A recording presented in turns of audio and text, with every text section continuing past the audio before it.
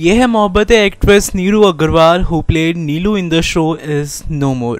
Co-star Ali Goni was the first one who shared the news, and he posted a picture of the actress and wrote, "R.I.P. Neelu, you will be missed." As per the sources, she was suffering from fever for last 4 days. Today early morning she collapsed in the bathroom and died before she could be taken to the hospital.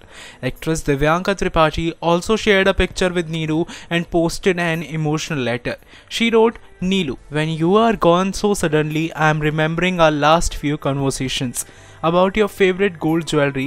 Your 2 sons and one of them had a boxing bout. I could feel the pride in your voice. I wish you could spend more time with your daughter and them. I wish I could speak to you more that day. When you are gone so suddenly, you leave me with an afterthought that no small talk is small and life is too short to love. I wish I could tell you that you were more important than you know.